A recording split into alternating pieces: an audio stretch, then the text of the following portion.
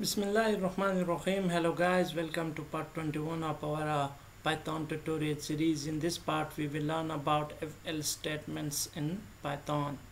So let's start. So first I will create a variable num equals 5, and then we will use the if-else statement. They are also called conditional statements, and they are used for taking the decisions in code when a condition is true or false. For example, if I use if num is greater than 2, then full colon and do what? Print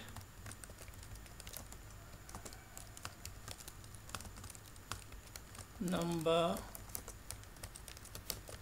is greater than 2 or 2.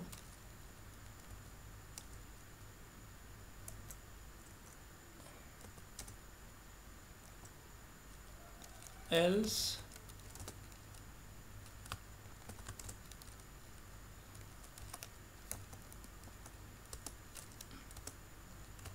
print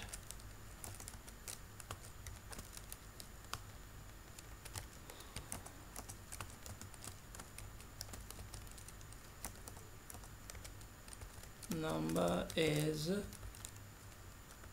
less than 2 and this p is small, so I'll make this small. And now if I run this application, you will see that this as we know, this 5 is greater than 2, so this line will be printed in the console and this line will be left as it.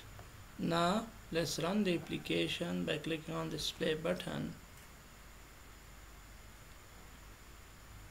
and now you can see that number is greater than 2 is printed. And if I make this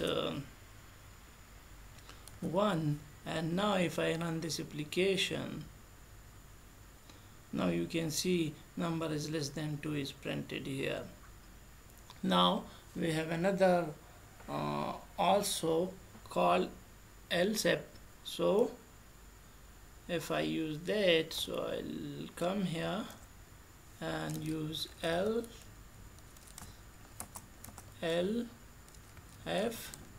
and here I'll pass in if num equals 5, then do what? Full colon and print number is 5. Now if I make this number 5, and now if when it start executing, it will first execute this condition, so number is greater than 2, so it is greater than 2, so this become 2 and this is printed. So I'll change this to 6. Now if now 6 is less than 5, 6 is greater than 5, but this num 5 is less than 6, and we say that number is greater than 6, so this become false. This condition is leave, and it comes to this, it will change num is equal to equals 5, and this become true, so this line will be printed.